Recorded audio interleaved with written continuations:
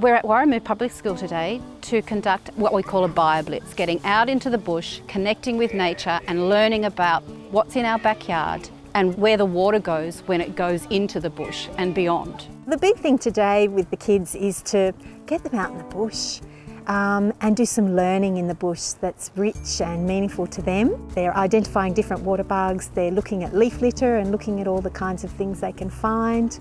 Really, they're opening their eyes and their ears and really tuning in to what the bush is all about. So listening for what they can hear, touching, smelling, doing charcoal rubbings, drawing things with their pencils, and just letting that magic of the bush sink into their hearts.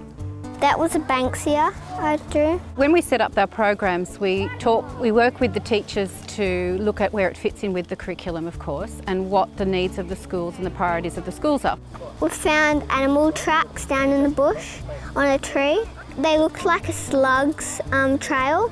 The fact that the council organised this day has been amazing. They've provided resources for us so we didn't have to pay. They've come out, they've provided the activities for us, which is amazing because they have access to so much that we don't have access to. It really gives us a really solid foundation that we can really build on when we go back into the classrooms. We'll be back down here again and the kids will really know what they're looking for.